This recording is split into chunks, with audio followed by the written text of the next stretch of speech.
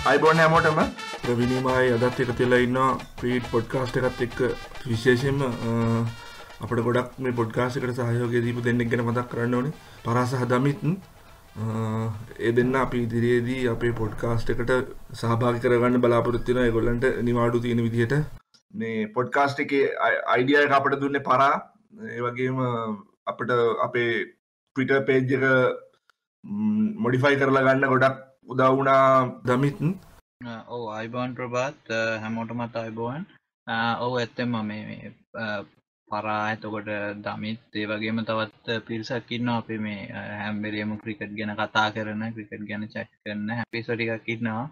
ඉතින් මේ අපි අතර විවිධ මත තියෙන්න පුළුවන් ඒ වුණාට මේ අපි හැමෝම ක්‍රීඩාවට ආදරය කරන හින්දා මේ අපි බලාපොරොත්තු වෙනවා පුළුවන් හැමෝමවත් එකතු කරගන්න මේ අපේ පොඩ්කාස්ට් එකට හොඳ ඩිස්කෂන් එකක් හොඳ සාකච්ඡාවක් ඇති කරන්න බලාපොරොත්තු වෙනවා ඒගොල්ලන්ගේ සහයෝගය ඇතිව.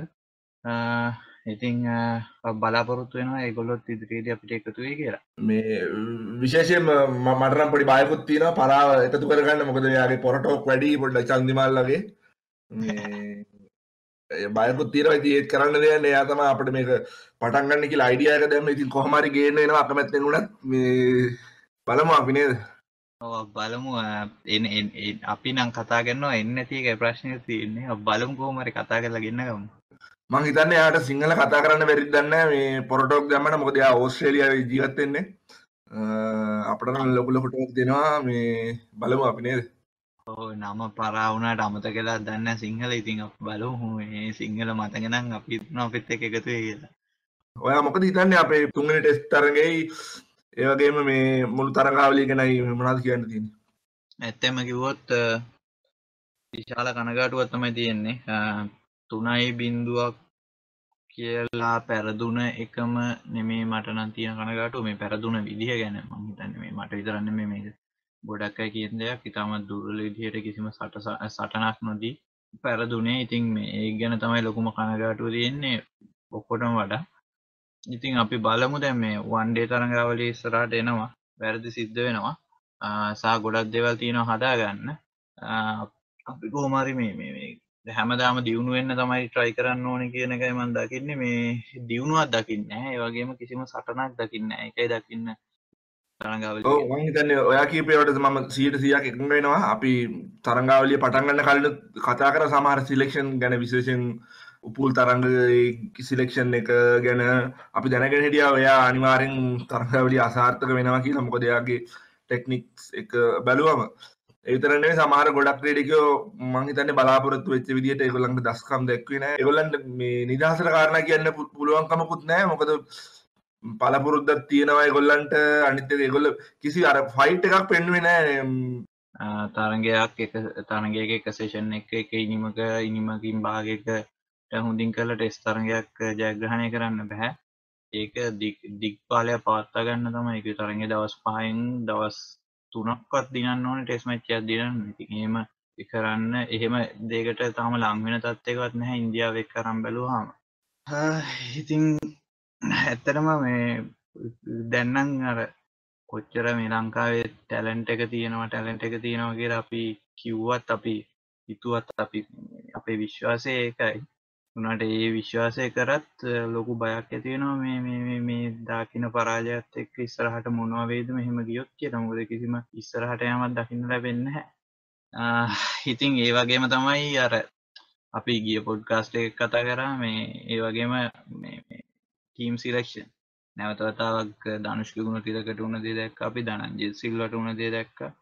ඉතින් මේ ඒ හැමදේම තියෙනවා. ක්‍රීඩකයන්ට විතරක්වත් ඇඩ්මිනිස්ට්‍රේටර්ස්ලට විතරක්වත් බැන්න හරියන්න නැහැ. මං කියන්නේ මේ දෙපැත්තෙම වගකීම තියෙනවා. ඉතින් මේ හැමෝම වගකීම් පාර අරගෙන කටයුතු කරොත් තමයි හොඳ දැන්වත්. ඉතින් මේ ඒ දේ කරොත් අපිට බලාපොරොත්තුවක් හරි තියෙනවා. නැත්නම් මේ තරඟාවලිය පරාජය එහෙම බැලුවාම කොච්චර අපි දැන් හිතුවත් කොච්චර ටැලන්ට් එක තියෙනවා කියලා අපිට දකින්න ලැබෙන්නේ තාමත් භයානක බයක් ඇති වෙනවා. මම නම් එච්චර ඒ ගැන වද වෙන්නේ නැහැ තාමත්. මොකද මේ තාමත් කාලේ තියෙනවා. අනිත් එක මම හිතන්නේ හරියට සිලෙක්ෂන් එක හරියට කරගත්තොත් ප්ලේයර්ස් ලගේ ෆිට්නස් එක ලෙවල් එක හරියට වර්ල්ඩ් ක්ලාස් මට්ටමට ගෙනාවොත් මේ ප්‍රශ්න මං හිතන්නේ 60ක් 70ක් අඩු කරගන්න පුළුවන් වෙයි. අනිත් එක අපිට හොඳ මේ බැටින් කෝච් කෙනෙක් ඕන. ඒකම අපි ගොඩක් කල් ඉඳන් කතා වෙන දෙයක්. මං හිතන්නේ ඔයයි මමයි වුණත්. ඔයා කිව්වා දැන් දෙවෙනි ටෙස්ට් තරඟයේදී අපි එක සෙෂන් එකක් දෙකද හොඳට ක්‍රීඩා කරා කියලා. ඒත් මං හිතන්නේ මුළු ටීම් එකම එකතු වෙලා මේ ටීමේ හොඳට සෙල්ලම් කළේ නැහැ. මොකද ක්‍රීඩකයෝ දෙන්නෙක් හින්දා තමයි අර කුසල් මෙන්ඩිසුයි දිමුත් කරුණාරත්නයි ලකුණු 191ක් පාර්ට්නර්ෂිප් එකක් ටීප් එක විතරයි. නැත්නම් අනිත් ක්‍රීඩකයෝ එකෙදිත් ෆේල් වුණා. ඉතින් ඒකත් විශේෂයෙන් කියලා මම නම් සලකන්නේ නැහැ. හරිම දුර්වලයි දියාරුයි පිටිහරමේ නම් කිසිම ෆයිට් එකක් නැහැ. මේ මං නිරෝෂන් දික්කල්ල මෙයාගේ දුර්වලතා කියපම කට්ටිය බඩින්න ගත්තා හොඳට ක්‍රීඩා කරා කියලා. ඒත් එයා අවුට් වෙච්ච විදිය ඔයා දැක්කනම් මේ හිතයි මේ ටෙස්ට් ක්‍රීඩකෙක්ද මේ මෙහෙම කියලා. මේ එකම ඉනිමකවත් පන්දියවන්නක හොඳ පන්දුවකට අවුට් වුණේ නිකන් මෝඩ ෂොට් ගහලා තමයි අවුට් වුනේ. ටෙස්ට් ක්‍රීඩකයෙක් සාමාන්‍යයෙන් එහෙම කරන්න බෑ මං හිතන්නේ. ඔයා දැක්කොත් දැන් ඔය පුපුජාරා හැම මේ බැට් කරන විදිය ටැලන්ට් එක නැති වුණත් ඒගොල්ලෝ මේ මොලේ පාවිච්චි කරලා මේ විකට් එකේ ගොඩක් වෙලා ඉන්නවා. ඉතින් එතකොට ඒගොල්ලෝ දන්නවා නිකම්ම ලකුණු වෙනවයි කියලා. ඔව් දික්කල්ල ගැන මං සාමාන්‍ය තරමකට එකඟ වෙනවා. ඒක ඒ වුණාට හැබැයි මේ මං කියනවා ඉතින් මේ තරඟාවලිය ආරම්භ කළොත් නම් මේ දික්කල්ල පන්දුවට පහර දීමට එනකොට කණ්ඩායම කඩලු 5ක් දැවිලා ලකුණු 100කට 150කට හැම වෙලේම ටේල් එකත් එක හොඳ පිටිකරුවෙක් ඉන්නේ. ඔහු ආපු ගමන් ඔහු දැවී ගිය අවස්ථා තමයි දෙතුන් වතාවක් අපි දැක්කේ. ඊට පස්සේ ඔහුට මේ අනිත් ප්‍රධාන කාරණේ මේ අපේ පිටිකරුවෝ එක තරඟයකවත් මේ දිමුත් සහ කුසල් මෙන්ඩිස් ඉනිං එකේ අර මේ කිසිම කොන්ෆිඩන්ස් එකකින් පහර දුන්නේ අපි දැක්කේ නැහැ. කිසිම කොන්ෆිඩන්ස් එකක් පහරකවත්. ඉතින් එහෙම තියෙද්දි දික්කල්ලට මං හිතන්නේ මේ ටිකක් ඇග්‍රෙසිව් ක්‍රීඩා කරන්නත් උනා කියලා මං හිතනවා. ඒ උනාට ඔව් ඇත්තටම දැවි ගිය ආකාරය නම් ඉතාමත් මේ දුර්වලයි. මං ඒක මේ ඔබත් එක්ක එකඟ වෙනවා. මේ දේවල් හදාගන්න ඕනේ අනිවාර්යෙන්. ඒ වගේම මේ අනිත් එක මම දැන් අර කිව්වා වගේ කොන්ෆිඩන්ස් එක මම දකින්නේ නැහැ ඒකයි. මොකද මේ චන්දිමාල් මැතිව්ස් වගේ ක්‍රීඩකයෝ වුණත් මේ ඔවුන් ලකුණු ලබා ගත්ත ක්‍රීඩකයෝ මම නම් හිතන්නේ මේ තරඟයේ ලකුණු ලබා ගන්න බැරි හේතුව මේ ෆිට්නස් එකක් නැති එකක්වත් ටෙක්නික් එකක ප්‍රශ්නයකටත් වඩා ඔවුන්ට මානසිකත්වයේ ප්‍රශ්නයක් තියෙන බවයි මට නම් පෙනියන්නේ. මේ දිග ඉනිමක් ක්‍රීඩා කරන්න තමන් පිටියට ගියාම මේ කිසිම ගේම් ප්ලෑන් එකක් නැතුව ක්‍රීඩා කරන බව පෙනියන්නේ. තමන් හිතාගෙන යනවා නම් කොහොම හරි තමන් පන්දු 50ක් ලකුණු ගන්න බලන්න නැතුව පන්දු 50ක් බැට් කරනවා නැත්නම් පන්දු 100ක් බැට් කරනවා. මෙහෙම ටාගට් එකක් හිතේ තියාගෙන ගිහිල්ලා ඒ වගේ අපි අර බේසික් විදියට අපි පොඩි කාලේ කරන්න try කරන දේවල් එහෙම ඒ වගේ දේවල් try කරලා මේ හරි මේ ලකුණු කීපයක් අපිට ඕනේ දිග ඉනිමක් දෙකක් කොහොම හරි මේ පිටිකරුවන් දෙන්නගේ. ඒ දේ වුණ නැත්නම් මම මේ ලොකු ප්‍රශ්නයකට මේ දැන් අපි ඉන්න ප්‍රශ්නෙටත් වඩා ලොකු ප්‍රශ්නයකට අපේ කණ්ඩායම යනවා. මොකද මේ අපිට වුණ රිප්ලේස් කරන්න ක්‍රීඩකයොත් නැහැ මේ අවස්ථාවේ. එහෙම කරා කියලා ඒ රිප්ලේස් කරන ක්‍රීඩකයෝ එකපාර සාර්ථක වෙන්නේ නැහැ. කොහොම හරි අපිට විදිහක් හොයාගන්න වෙනවා. මේ ඔවුන් දෙදෙනාම දැන් චන්දිමාල් නායකයෙක් වෙලා ඉන්නවා. දැන් ඔහුව කණ්ඩායමෙන් අයින් කරන්න තියෙන chance එක තවත් අඩුයි. අපිට විදිහක් හොයාගන්න වෙනවා මොවුන් මේ ක්‍රීඩකයෝ දෙන්න ආයි ලකුණු අතරට ගෙන්න ගන්න.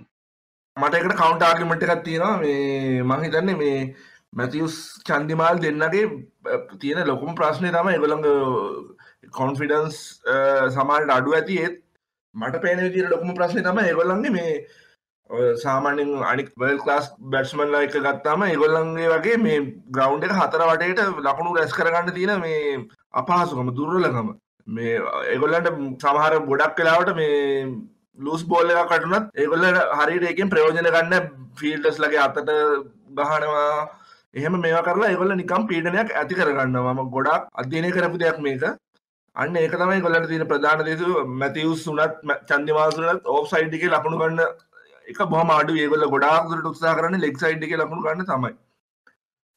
කුසල් මෙන්ඩිස්ටත් මේක තියෙනවා. මං හිතන්නේ මේක පොඩ්ඩක් මේ බැටින් කෝච් කෙනෙක් මාර්ගෙන් මේක හදා ගන්න ඕනේ මං කියලා මං හිතන්නේ. මේගොල්ලෝ ඉදිරියට දියුණු වෙන්න නම් ගොඩක් අපේ ගොඩක්ම ක්‍රීඩකයෝ මං කියන්නේ දිමුත් කරුණාරත්න ගත්තත් චන්දිමාල් ගත්තත් මැතිව්ස් ගත්තත් කුසල් මෙන්ඩිස් ගත්තත් ඔය හැම ක්‍රීඩකයාගේම මේ තියෙන්නේ මේ එකම පැත්තකට ලකුණු ගන්න බලන එක තමයි. ඒක තමයි මං හිතන්නේ මේ එතකොට ඒගොල්ලන්ට ඒ විදිහට ෆීල්ඩ් එක සෙට් කරලා ඔපොසිෂන් ටීම් එකට මේ ප්‍රෙෂර් එක දාන්න තියෙන chance එක මේ වැඩි. කියන්නේ ලේසි ඒගොල්ලන්ට. අන්න ඒ ගැන අවධානයක් තියෙන්න ඕනේ. මේම මං ඕකට එකඟ වෙනවා නැවතත් ටිකක් දුරට එකඟ වෙනවා. මොකද මේ වන් ඩේ ටීම් එකට ඕක ගොඩක් දුරට අදාළයි. ඒ වුණාට මං හිතන්නේ ටෙස්ට් ටීම් එකට ඕක එච්චරම අදාළ දෙයක් කියලා. මොකද අපි දැකලා තියෙනවා ලෝකේ ගත්තොත් ග්‍රෑහම් ස්මිත්, ඊට පස්සේ ඇලිස්ටර් කුක්, රොස් ටේලර්, ඊට පස්සේ දැන් ස්ටීවන් ස්මිත් ඒ වගේ ක්‍රීඩකයෝ ඉන්නවා ගොඩක් මේ ක්‍රීඩා පිටිය එක පැත්තකට විතරයි. මම දැන් කියපු ක්‍රීඩකයෝ හතර දෙනාම ගත්තොත් මම හිතන්නේ ලෙග් සයිඩ් එකට තමයි මේ වැඩියෙන්ම ක්‍රීඩා කරන්නේ. ඕෆ් එකේ පහරවත් දෙකක් තියෙනවා. ඔවුන් හොඳ දවසක තමයි ඕෆ් එකේ ඩ්‍රයිව් එකක් වගේ ගහන්නේ. ඇලිස්ටර් කුක් වුණත් Tamanට හොඳට බෝලේ පේනවා නම් හොඳ දවසක තමයි ක්‍රීඩා ගහන්නේ. ඉතින් මං කියන්නේ තමන්ගේ ගේම් එක දැනගන්න ඕනේ. තමන් මොකක්ද තමන්ට ක්‍රීඩා කරන්න පුළුවන් පන්දු මොනවද? තමන් නිදැල්ලේ යවන්න ඕනේ පන්දු මොනවද? තමන් ඩිෆෙන්ස් කරන්න ඕනේ පන්දු මොනවද? තමන් ගහන්න ඕනේ ෂොට් මොනවද? ගහන්න ඕනේ නැති ෂොට් මොනවද? ඒ හැමදේම දැනගෙන ඒ ගේම් ප්ලේන් එක දැනගෙන පන්දු යවන්න තමන්ට පන්දු යවන්න මේ සලස්වලා අර කියන්නේ අපි හොඳම උදාහරණය තමයි මම දැන් තිලාන් සමරවීර අපේ ක්‍රීඩා කරපු කාලේ අපි දකින්නේ නැති ඔව් හැම වෙලේම මේ ක්‍රීඩා කරේ පන්දුවේ පිට එන්නේ යවන පන්දුව ඔහු එක්ක අතාරිනවා නැත්නම් ඩිෆෙන්ස් කරලා කොහොම හරි පන්දු යවන්න තමන්ගේ ඇඟට පන්දු යවන්න මේ සලස්සලා තමයි ලකුණු ලබා ගත්තේ වැඩි හරියක්. ඉතින් ඒ වගේ තමන්ගේ ගේම් එකට අදාළ වෙන හරියන විදිහට ලකුණු ලබා ගන්න තමන් ඉගෙන ගන්න ඕනේ. මේ සමහර විට මේ ඔය කියන එකත් එක්ක සමහරට මේ මැතිව්ස්ගේ 2014-15 කාලේ මං හිතන්නේ ඊට පස්සේ චන්දිමාලියට කලින් ඔය ටෙක්නික් එකේ පොඩි චේන්ජස් දෙක තුනක් සිද්ධ කරලා තියෙනවා. ඒක පොඩි කියන්නේ ටිකක් ලොකු චේන්ජස් දෙක තුනක් කරා. ඉතින් මේ සමහර විට ඒ දේවල් කරාට පස්සේ තමයි මේ උන්ට ඒ නැවත වතාවක් අර තමන්ගේ ගේම් ප්ලෑන් එක අලුත් ගේම් ප්ලෑන් එක ඉගෙන ගන්න තාම හැකියාවක් හම්බුන්නේ නැද්ද කියලාත් මට සැකයක් ඇති තියෙනවා. හැබැයි එහෙම කිව්වත් ඒක ඔවුන් වගකීම් බාර ගන්න ඕනේ. මොකද ඔවුන් ප්‍රොෆෙෂනල් ක්‍රීඩකයෝ. ඉතින් මේ මම කියන්නේ ඒකයි. දැන් කුසල් මෙන්ඩිස් කියුණත් ලෙග් සයිඩ් පහරවල් දකින්න ලැබෙනවා. තමයි වැඩියෙන් දකින්න ලැබෙන්නේ. හැබැයි මම දකිනවා කුසල් මෙන්ඩිස් හිමීන් සැරේ ඔෆ් සයිඩ් පහරවල් දෙක තුනක් දැන් ඉස්සරම කණ්ඩායමට එනකොට ඔබ දකින්න ඇති මේ ඔච්චරවත් තිබ්බේ නැහැ. දැන් ටිකක් පොඩ්ඩක් දියුණු වෙලා තියෙනවා. ඉතින් මේ අනික මං කියන්න ඕනේ මේ අපි පන්දු යවන්න මේ දේ කියනවා අහලා තියෙනවා මේ තමන් අලුතෙන් පන්දුවක් පුහුණු වෙනවා නම් මේක හරියට ගන්න සාමාන්‍යයෙන් මාස 6ක් අවුරුද්දක් අඩුම කරමේ කාලයක් ගන්නවා කියලා මේ තමන් තරගයක යවන්න කලින් පුහුණු වෙන්න. එච්චර කාලයක් අරන් තමයි පුහුණු වෙලා තමයි මේ පන්දු යවන්නේ කියලා මං කියන්නේ පිටිකරුවන්ටත් අපි එක තරඟාවලියකින් දෙකකින් තීරණය කරන්න නැතුව ඒ වගේ කාලයක් ලබා දෙන්න ඕනේ. අවුරුද්දක් අවුරුදු එකමාරක්. මොකද තරඟාවලි දෙකක් ක්‍රීඩා කරාට උන් මේ තරඟාවලි දෙක ක්‍රීඩා කරන්නේ මාස දෙකක් ඇතුළත වෙන්න පුළුවන්. ඉතින් ක්‍රීඩකෙක්ට මාස දෙකක් ඇතුළත එච්චර ඉක්මනින් මේ චේන්ජ් වෙන්න පුළුවන් කියලා මම හිතන්නේ. ඔය මං ඒ කිව්ව මං කියන්නේ අවුරුද්දක් අවුරුදු එකමාරක් වගේ කාලයක් අඩුම තරමේ දෙන්න ඕනේ කියන හින්දා තමයි මේ වැදගත් වෙන්නේ අපේ ඩොමෙස්ටික් ස්ට්‍රක්චර් එක හොඳ තත්ත්වයක තියෙන්න. මොකද ඒකේ තරඟකාරීත්වය තියෙනවා නම් ඒ ක්‍රීඩකයෝ ඔය දේවල් ඒක තමන්ට අඩු පහරවල් ඔෆ්සයිඩ් ඒ පහරවල් නැත්නම් ඒ ලකුණු ලබා ගන්න හැටි ඒ දේවල් ඒ තත්ත්වයේදී පුහුණු වෙනවා. ඒකට ඔවුන් ඒ තත්ත්වයේදී හැදිලා අඩුම තරමේ යම් තාක් දුරට හරි හැදිලා තමයි කණ්ඩායමට එන්නේ. ඉතින් මේ ඕක තමයි මම දකින්නේ බ්‍රෝ. ඔව් අපේ පන්දියම ගැනත් කියන්න ඕනේ යමක් මං හිතන්නේ මේ අර මං කලින් පොඩ්කාස්ට් එකේදී මතක් කළා වගේ දඟ පන්දියාවන 3 දෙනෙක් ගෙනාවත් දෙන්නෙක් ගෙනාවත් මොකද තුන්වෙනි දඟ පන්දියාවන්නට වැඩි අවස්ථාවක් පන්දියාවන්න හම්බෙන්නේ නැහැ. දිල්රුවන් පෙරේරා මං හිතන්නේ පන්දුවර 8යිද කොහෙද යවුවේ මුළු ඉනිමටම. ඒකෙන්ම පේනවා ඒක මේ වැරදි තීරණයක් කියලා හොඳටම දනන්ජය සිල්ලා ටෙස්ට් තරගයේ නම්බර 7 බැට් කරන්න මේ සිලෙක්ට් කරගන්න තිබ්බා. නායකත්වය ගැන යමක් කියන්න ඕනේ. මේ කට්ටිය මට බණී ආයෙත් මේ මං හිතන්නේ මේ චන්දිමාල් ගොඩාක් ලොකු මිස්ටේක් කරා මේ නායකයෙක් විදිහට. හොඳම එක කියන්නම් පුෂ්ප කුමාරගේ ඕවරේට ලකුණු 26ක් පාණ්ඩ්‍යා ගැහුවා. ඒ ඕවරේට කලින් අන්තිම බෝලේ ගැහුවෙත් මේ පාණ්ඩ්‍යා මං හිතන්නේ ෆීල්ඩ් එක ඇතුළට ගෙනල්ලා එයාට 4ක් ගැහුවොත් කමක් නැහැ. මේ එක ලකුණක් දීලා මාරු වෙන්නේ නැතුව තියාගන්න chance එක තිබ්බා. ඒත් චන්දිමාල් අර ස්වීපර්ස්ලා ඔක්කොම එළිය තියලා මේ එක ලකුණ ගන්න දුන්නා. මේ ඊට පස්සේ තමයි ඔය ලකුණු 26ක් ගත්ත ඊළඟ ඕවරේට. එතන මේ ලොකු මේ වැරද්දක් උනේ. මේ ඒක යා තේරුම් ගන්න ඕනේ මේ නායකයෙක් විදියට මං හිතන්නේ එක්ස්කියුස් එකක් දෙන්න බෑ එතන නම්. අපි දැකලා තියෙනවා මේ මැතිව්සුත් ඔය වැඩේම කළා මේ අපේ බැනුම් අහලා තියෙන ඕන තරම් මේ කලින් මැචස් වල. ඉතින් මේ ඔව් මේක හදා ගන්න ඕන දෙයක් මේ පොඩි දෙයක් නෙමෙයි අනිවාර්යෙන් හදා ගන්න ඕනේ. ඒ වගේම ලහිරු කුමාර පන්දියව හැටි මම හිතන්නේ මේ තරඟාවලියේ මේ තාමත්ම දුර්වලයි. ඕප්‍රවීන් ඇත්තටම අපිට ඒ වගේ දෙයක් බලාපොරොත්තු වෙන්න වෙනවා. මොකද අවුරුදු 19 ක්‍රීඩකෙක් පළමු පෙළ අත්දැකීම් නැතුව මේ කණ්ඩායමට ගෙනාපුවා. මෙයා අනිවාර්යෙන් එයාට මේ හරියට මේ අර කරකවල අතෑරිය වගේ දෙයක් වෙන්නේ. මොකද එයාට හරියට එයා දන්නේ නැහැ, එයාගේ බොඩි එක ගැන දන්නේ නැහැ, එයා බෝල් කරන්න ඕනේ කොතනද කියලා දන්නේ නැහැ, ප්‍රෙෂර් එක ඇප්ලයි කරන්න ඕනේ කොහොමද කියලා එයාට තේරෙන්නේ නැහැ. ඒ හින්දා අනිවාර්යයෙන් එහෙම ක්‍රීඩකයෝ මම හිතන්නේ විශේෂයෙන්ම අවුරුදු 19 පහළ ක්‍රීඩකයෝ ජාතික කණ්ඩායමට ගේන එක එච්චර හොඳ දෙයක් නෙවෙයි අද කාලේ හැටියට. ඒගොල්ලන්ට පළමු පෙළ තරඟ අඩුම ගානේ 15ක් 20ක්වත් සෙල්ලම් කරලා ඒගොල්ලන්ගේ ගේම් එක ගැන අවබෝධයක් තිබ්බට පස්සේ ගේනවා නම් හොඳයි කියලා තමයි මම හිතන්නේ. අඩුම ගානේ තරඟ 15ක් 20ක්වත්. අර්ජුන රණතුංග උඩත් මං අහලා තියෙනවා කියනවා දැන් මේ එයාගේ කාලේ ක්‍රීඩකයන්ට ගොඩක් අවස්ථාව දුන්නා ලාභාල ක්‍රීඩකයන්ට කියලා ඒත් මට කියන්න පුළුවන් මතක් කරලා දෙන්න පුළුවන් අර්ජුනට එයා ක්‍රීඩකයෝ කී දෙනෙකුට මේ පාර වැහුවද කියලා.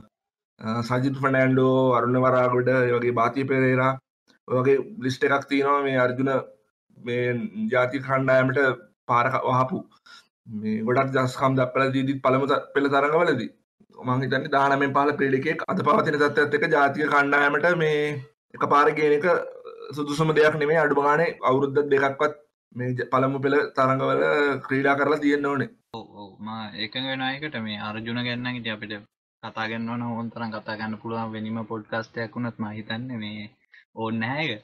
මේ අපි මේ ඔයාගේ මම එකඟ වෙනවා මේ අනිවාර්යෙන් එහෙම වෙන්න ඕනේ. දැන් මේ අනිත් දේ අපි දකින්න ගොඩක් ක්‍රීඩකයෝ කියන දෙයක් තමයි මේ ඉස්කෝලෙන් ඉස්සර ඉස්කෝලේ අන්ඩ ගහපු ක්‍රීඩකයෝ කී දෙනෙක් නැෂනල් ටීම් එකට එනවාද දැන් කී දෙනාද එන්නේ කියලා මේ ස්කූල් ක්‍රිකට් ඉන්ටර්නේෂනල් ක්‍රිකට් එක කම්පයා කරන්න පිරිසකුත් ඉන්නවා. ඉතින් මම ඒකට එකඟ වෙන්නේ නැහැ. මොකද මේ ඉස්සර ස්කූල් ක්‍රිකට් ඉස්සර තිබ්බ විදිහට තරමට වඩා සමහර වෙලාවට ඉම්ප්‍රූව් වෙලා ඇති, සමහර වෙලාවට ඉම්ප්‍රූව් වෙලා නැතුව ඇති.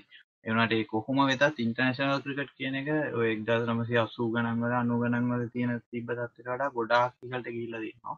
ගොඩාක් ඉහළට. ඒක හිතා ගන්න බැරි තරම් ඉහළට ගිහිල්ලා තියෙනවා. අන්න ඒකින්ද මේ එතෙම අපි අnder 9 අවුරුදු 19 ක්‍රීඩකයෝ කී දෙනෙක් කණ්ඩායමට ගෙනල්ලා ඒගොල්ලෝ සාර්ථක වුණාට අසාර්ථක කියලා බලන එක මේ සාධාරණ නෑ. මොකද ඉන්ටර්නේෂනල් ක්‍රිකට් උනත් මේ ප්‍රොෆෙෂනල්ම වෙලා තිබ්බේ නැහැ. ඔවුන් ඉතින් මේ ක්‍රිකට් කියන එක ගොඩක් වෙනස් වෙලා තියෙනවා. ඉන්ටර්නේෂනල් ක්‍රිකට් මම හිතන්නේ ඒක සාධාරණයි කියලා. අපි කරන්න ඕනේ පුළුවන් තරම් අපේ පල්ලෙහා ක්‍රිකට් ඉහළට ගෙන්න ගන්න. ඒ වගේම මේ අනිවාර්යෙන් අර අපි හැමදාම කියනවා වගේ ඉන්ටර් ප්‍රොවින්ෂල් තරඟාවලියක් කොහොම හරි පටන් අරගෙන මේ තියෙන ලොකු ගැප් එකෙන් අඩුම තරමේ භාගයක්වත් කරගන්න try එකක් දෙන්න. ඔව් අපිට ඊ දැනගන්න හම්බුණා මේ ප්‍රවීන් මේ බිස්කට් කේස් එකක් හින්දා මේ ටීම් එකේ පොඩි කලබලයක් ඇති වුණා, ෆයිට් එකක් වුණා කියලා. මම හිතන්නේ ඇත්ත වෙන්න ඕනේ කතාව නම් යන විදිහට අසංක ගුරුසිංහ මහත්මයා ඩික්ටේටර් කෙනෙක් වගේ කණ්ඩායම හසුරුවන්න හදනවා කියලා තමයි අපිට දැනගන්න හම්බෙන්නේ. ඉතින් මට හිතෙනවා දැන් ෆෝඩ් යන්නේ නැත්තේ එයා හින්දා කියලා ඔය විදිහට බලනකොට. මට හිතා ගන්න බෑ මේ ක්‍රීඩා ඇමතිතුමාවත් මැදිහත් වෙලා මේ ප්‍රශ්න නිරාකරණය කරන්න නැත්තේ කියලා. ඔව් ගොඩක් කතා තියෙනවා මේ ගුරුසිංහ ගැනත්. අපි ගොඩක් කතා ඇහෙනවා මේ දවස්වල. ටිකක් තරහ යන පුද්ගලයෙක් කියලා අපි අහලා තියෙනවා. නීතියට වැඩ කරනවා කියලා කියනවා. ඒ වුණාට තරහ යන පුද්ගලයෙක් කියලා තමයි ගොඩක් අහලා තියෙන්නේ. ඉතින් අපි දන්නේ නැහැ මේ වගේ ප්‍රොෆෙෂනල් ක්‍රිකට් ටීම් එකක් එක්ක මේ වගේ මේ ඇඩ්මිනිස්ට්‍රේෂන් එකක් කොහොම වැඩ කරයිද කියලා. ඔව් එයා ඒසියන් ක්‍රිකට් කවුන්සිල් එකේ ප්‍රධාන මේක පන්දුවන පුහුණුකරු විදිහට මෙච්චර කල් වැඩ කළා මං හිතන්නේ.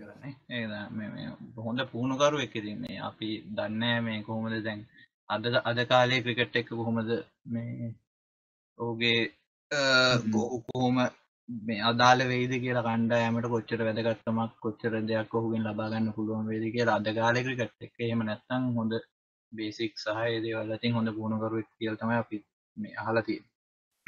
උසල් මෙන්ඩිස් ඉතර හොඳින් ෆ්ලික් පහර ඉතාමත් ලෙහෙසියෙන් මම හිතන්නේ ඔහු කණ්ඩායමට ආපු දවසට ඉතාමත් හොඳින් ක්‍රීඩා කරා. මේ ලෙග් ස්ටම්ප් එකේ බැට් කරලා දැන් පොඩ්ඩක් මම හිතන්නේ ආයි මිඩල් ස්ටම්ප් එකේ බැට් කරන්න පටන් අරන් තියෙනවා. ඒ වගේම මේ තරඟාවලියෙත් නැවත වතාවක් දෙවතාවක් මං අඩුම තරමේ දැක්ක දෙවතාවක් මට මතක හැටියට ෆ්ලික් කරන්න ගිහිල්ලා අවුට් වුණා. ඉතින් මේ පොඩ්ඩක් ඔෆ් සයිඩ් එකට ෆෝල් ලෝ වෙන සීන් එකක් තියෙනවා. මේ බලමු අපි දියුණු මේකත් හදාගන්නීද කියලා මේ ළඟදිම. මැතිවුස් සහ චන්දිමාලෝ මම මේ ලකුණු ලබා ගන්න ක්‍රමයක් හොයාගන්න වෙනවා. නැත්නම් මේගොල්ලෝ දෙන්නටත් වඩා මේ ශ්‍රී ලංකා කණ්ඩායම ලොකු අමාරුවක වැටෙන තත්ත්වයක් තියෙනවා. ඔයා කිව්ව මේ අර ෆෝලෝ වෙන කතාවට ප්‍රවීන් මං හිතන්නේ ඔය හතර දෙනාටම තියෙනවා මැතිවුස් චන්දිමාල් කුසල් මෙන්ඩිස් දිමුත් කාරණාරත්න ඔක්කොටම තියෙන ලෙඩක් ඔක මේ හතර දෙනාම මේ බෝලේ එන්න කලින් කකුල දාලා ඉස්සරහට පොඩ්ඩක් ඕවර් බැලන්ස් එක තියෙනවා ඒගොල්ලන්ගේ. මං හිතන්නේ ඒක හදාගන්න පාටක් පේන්නේ නැහැ. දැකලා තියෙනවා මේ චන්දිමාල් වුණත් මැතිවුස් වුණත් LBW වෙනත් ගොඩක් දැකලා තියෙනවා ඔය හේතුව නිසාම ඩිෆෙන්ස් කරන්න ගිහිල්ලා. ODI ටීම් සිලෙක්ෂන් මං හිතන්නේ බැලුව බැලමට මේ හතර දෙනෙක් සිලෙක්ට් කරලා තියෙන්නේ මොකටද කියලා විශේෂයෙන් ඉන්දියාවත් එක්ක මේ මං හිතන්නේ හොඳම අවස්ථාවක් දෙන්න තිබ්බා දසුන් ශානකට. ඒ වගේම සදීර ටීම් එකට ගේන්න තිබ්බා. ඒ අරනම් මං මේ එකක් දකින්නේ කපු ගෙදර 50-50 එයාට බලමු chance එකක් දීලා මොකද මං හිතන්නේ අවසන් ටික කාලයක් හොඳ කියන්නේ ෆෝම් එකේ හිටිය කෙනෙක් ඉන්ටර්නැෂනලි එයාට ගොඩක් සෙල්ලම් කරන්න හම්බුනේ නැහැ මොකද ආබාධි හින්දා ඒත් බලමු අපි මේ තරඟාවලිය කොහොම කරයිද කියලා. ඔව් මේ කණ්ඩායමට පහුගිය තරඟාවලියෙන් අයින් වෙලා තියෙන අසිත ෆර්නෑන්ඩු මතකනේ අවසානයේ එක තරඟයක් ක්‍රීඩා කරා under 19 ප්ලේ කෙනෙක්ගේ නැවත වතාවක් එක තරඟයයි කණ්ඩායමෙන් ඉවතට නුවන් ප්‍රදීප් ඉන්ජර්ඩ් වෙලා අසේල ගුණරත්න ඉන්ජර්ඩ් ලහිරු කුමාර අයින් වෙලා තියෙනවා සහ නුවන් කුලසේකර නම් මම හිතන්නේ ඔව් අපි ගිය පළවෙනි මම හිතන්නේ දෙවෙනි පොඩ්කාස්ට් එකෙත් අපි එකඟ වුණා මේ ගැන ප්‍රභාත් විමායි ඊට පස්සේ ලහිරු කුමාර හොඳින් පන්දු යුවේ නැහැ මම හිතන්නේ සිම්බාබ්වේ තරඟවල ක්‍රීඩා කරා නෑ ක්‍රීඩා කරන්න හම්බුනේ නැහැ නේ ඉතින් අපි ඒකට ක්‍රීඩා කරේ නැහැ කියලා අපි මුකුත් නොකියයිමු ඉතින් සාමාන්‍යයෙන් තරඟාවලියකට පික් කරපු ක්‍රීඩකයෙක් ක්‍රීඩා නොකරාම ඊළඟ තරඟාවලියේ නිකම්ම අයින් කරලා දාන්නේ නැහැ උන්ට chance එකක් ගන්න හොදි මේ සාමාන්‍යයෙන් ලෝකෙ සිද්ධ වෙන දේවල් ඔහොම තමයි මේ ලංකාවේ ඉතින් ප්‍රශ්නයක් නැහැ ඊට පස්සේ කණ්ඩායමට ඇවිල්ලා තියෙන්නේ මිලින්ද සිරිවර්ධන මීට ගොඩක් කලින් chance එක හම්බෙන්න තිබ්බ ක්‍රීඩකයෙක් දැන් හරි ලැබිලා තියෙනවා හොඳයි මලින්ද පුෂ්ප කුමාර මම දකින්න මම නම් මොකද ඔහු අපි හැමෝම කියනවා මේ ඔහු පන්දු යවන පොඩ්ඩක් හිමින් වැඩි හින්දායි මේ මෙච්චර කල් ගියෙත් කියලා කණ්ඩායමට එන්න මේ ටෙස්ට් කණ්ඩායමට එන්නත් ඉතින් මේ ඒක නම් ප්‍රශ්නේ ඔහු වන් ඩේ වල කොච්චර හොඳට කරයිද කියලා මට තාම ප්‍රශ්නයක් තියෙනවා මේ දඟ කෑවෙන තනතිර දුන්නේ නැත්තම් ඉතින් අපි එහෙම හිතන් යනවත් දන්නේ නැහැ තිසර පෙරේරා තමයි අනිත් කණ්ඩායමට ආපු ක්‍රීඩකයා තිසර පෙරේරා ගැන මොකද ඔබ හිතන්නේ ප්‍රභා තිසර පෙරේරා මං හිතන්නේ තිසර පෙරේරා දස්කම් දක්වලා තියෙනවා අපි තව chance එකක් දීලා බලන්න ඕනේ අර කැච් එකම ඉතින් ඒකට තව ක්‍රීඩකයෝ ඉන්නවා ඊට වැඩිය කැච් අතාරපු කට්ටිය දැන් ඉතර ගැටලුවක් නැහැ කැච් එක අතෑරියා කියලා නේ මොකද අපි මේ උඩ පන්දු 50 ගණක් අතෑරලා තියෙනවා අවුරුද්ද ඇතුළත තිසර තමයි වැරදිම කැච් එක අතෑරියේ ඒක තමයි උනේ තිසර මම හිතන්නේ මේ හරියට ක්‍රීඩා ඒක තමන් හොඳට මනස සහ සියලු දේ යොදවලා ලංකාව වෙනුවෙන් ක්‍රීඩා ගන්න ඕනි කියන එක හිතට අරන් ක්‍රීඩා කරොත් ගොඩක් ප්‍රයෝජන ගන්න පුළුවන් ක්‍රීඩකයෙක්. ඉතින් අපි එහෙම කරයි කියලා බලාපොරොත්තු වෙනවා. අනිත් ක්‍රීඩකයා විශ්ව ෆර්නෑන්ඩු මම විශ්ව ෆර්නෑන්ඩ් ඒක නම් මම හිතන්නේ හොඳ මූව එකක් කියලා මම දකිනවා. left arm fast ball එකෙන් එන්නේ නැති හින්දා. ඒ කට්ටිය තමයි කණ්ඩායමට ඇවිල්ලා තියෙන්නේ. ඔව් මාත් පුෂ්ප කුමාර ගැන මේ සිලෙක්ෂන් එක ගැන ඉතින් සතුටු වෙන්නේ නැහැ මොකද එයා එක්දින තරඟ වලට සුදුසුයි කියලා හිතන්නේ අනිත් එක මං හිතන්නේ මොකටද හතර දිනක් දඟපන්දු යවන්න ගෙනාවි කියලා තව වේග පන්දු යවන්නේ හරි ගේන්න තිබ්බා ඔව් ධනංජයද සිල්වත් තාම කණ්ඩායමට ආවේ නැහැ බලමු මොකද වෙන්නේ කියලා මෙහෙමයි ඉතින් මේ සෑහීමකට පත් වෙන්න පුළුවන් කියලා කියන්න බෑ ඉතින් සෑහීමකට පත් වෙන්න නම් මේ අඩුමතර මේ පික් කරලා තියෙන ක්‍රීඩකයෝ 15 දෙනාගෙන් 14 දෙනෙක්වත් මේ අපි හරි ගන්න තියෙනවනේ මං හිතන්නේ නැහැ එච්චරම මේ තියෙනවා කියලා. ඉතින් මේ අපි බලමු මොකද වෙන්නේ කියලා. ඒ වුණාට මං වඩාත්ම මම දකින්න ඕනේ මේ කණ්ඩායම 11 දෙනාගේ සමබරතාවය 15ටත් වඩා අන් මේ නිරෝෂන් දික්කල සහ ධනුෂ්ක ගුණතිලක ඕපන් කරයි කියලා අපි බලාපොරොත්තු වෙනවා නැවත වතාවත් උපුල් තරංග ඕපන් කරන්න නැතුව මොනියම් හෝ හේතුවකට මොන වගේ කණ්ඩායමක් සහ මොන වගේ පිච් මේ ක්‍රීඩා තනතිරු සකසන්න ඕනේ කියලා ප්‍රබත් ඔබ හිතන්නේ? මං හිතන්නේ පිච් හදන්න නම් දැනටමත් ඉන්දියාවේ ඕඩර් එක හම්බෙලා ඇති කොහොමද කියලා මේ කණ්ඩායම ගත්තොත් විශේෂයෙන්ම කියන්න ඕනේ මේ බැටින් සකන් ඒ කියන්නේ දෙවෙනි පාරට බැට් කරන කණ්ඩායමට ආයෙත් 140ක විතර වාසියක් තියෙනවා අනිවාර්යයෙන්ම. ඒ හින්දා අනිවාර්යෙන් ටොස් 3ක් 4ක්වත් දිනා ගන්න බලන්න ඕනේ. මේවා කරද්දී මේ නැත්තම් ඉන්දියාව දෙවෙනි පාර බැට් කරනවා.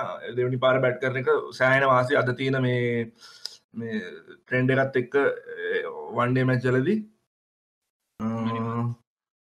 ටීම් සිලෙක්ෂන් එක කියන්නේ මම ඒ ගැන නම් වැඩි හිතලා බැලුවේ නෑ ටීම් සිලෙක්ෂන් එක ගැන. ඒත් මට හිතන විදිහට ධනුෂ්ක ගුණතිලක නිරෝෂන් ඩික්කල්ල ඊට පස්සේ කුසල් මෙන්ඩිස් උපුල් තරංග චාමර කපුගෙදර ඇන්ජලෝ මැතිව්ස් මිලින්ද සිරිවර්ධන තිසර පෙරේරා ලසිත් මාලිංග ලක්ෂාන් සඳකයන් විශ්ව ප්‍රනෑන්ඩෝ සෙල්ලං කරයි කියලා තමයි මම නම් හිතන්නේ. මාත් ඒ ගැන වැඩි හිතලා බැලුවේ නැහැ තාම මේ දැන් ටිකට කලින් අපි ස්කොඩ් එකත් හම්බුනේ.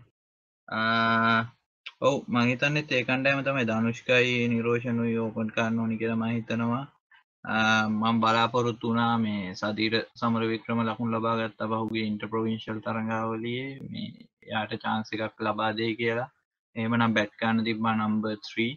මම හිතන්නේ ඔහුට එතන ඉස්සරහට බලමු අපි. මම හිතන්නේ එතන තමයි මොකද පික් වෙල්ලයි ධනුෂ්කයි මේ ඕපනින් එක සාමාන්‍යයෙන් දැන් හොඳට කරගෙන යන බව පෙනී යනවා. එහෙම වුණොත් ඔහු 3 සහ කුසල් මෙන්ඩිස් අතර ක්‍රීඩා ගන්න තමයි මේ මම හිතුවේ එසේ වෙයි කියලා. දැන් කුසල් මෙන්ඩිස් 3 තරංග 4 ඊට පස්සේ මැතිව්ස් 5 ක්‍රීඩා කරයි මම හිතන්නේ. ඊට පස්සේ මිලින්ද සිරිවර්ධන චාමර කපුගෙදර වනිදු හසරංග කියන 3 දෙනාගෙන් දෙන්නෙක් ක්‍රීඩා කරයි. ඊට පස්සේ දඟ පන්දියවන්නන් දෙන්නෙක් සහ වේග පන්දියවන්නන් දෙන්නෙක් ක්‍රීඩා කරන බව තමයි මේ ස්කොඩ් එකේ හැටියට පෙනී යන්නේ මට. ඒ වගේ එකකට යයි කියලා මේ අපි බලාපොරොත්තු වෙමු පන්දියවන්න 4 දෙනෙක්වත් අඩුම තරමේ පික් කරයි කියලා. මොකද මෙච්චර කාලෙ පන්දියවන්න 3 දෙනෙක් ක්‍රීඩා කරන මේ ක්‍රමයක් පවත්තන් ආවනේ. මේ ඒක නැති වෙලා පන්දියවන්න 4 දෙනෙක්වත් ක්‍රීඩා කරයි කියලා. ඒ වගේම ලසිත් මාලිංග මම දන්නේ නැහැ කොච්චර ෆිට්ද කියලා දැන්. ෆිට් නම් හොඳයි. නැත්තම් මං හිතන්නේ මේ 180ක් 175ක් ෆිට් ලසිත් මාලිංගව ඉතින් මේ ඔහුව යොදාගෙන කොච්චර දුරට සාර්ථක වේද කියලා මම දන්නේ නැහැ. අපි බලමු ඔහු මේ ෆිට්නස් එක හදාගෙන හොඳ වෙලා තියෙයි කියලා මේ හොඳ තත්ත්වයකට ඇවිල්ලා දිනවා කියලා බලාපොරොත්තු වෙනවා දැන්. ප්‍රවීණ එන අපේ පොඩ්කාස්ට් එක මෙතනින් ඉවර කරමු අදට. ආයෙත් අපි බලාපොරොත්තු වෙන ඔයගොල්ලන්ගේ ෆීඩ්බැක් මේ පොඩ්කාස්ට් එක දියුණු කරගන්න.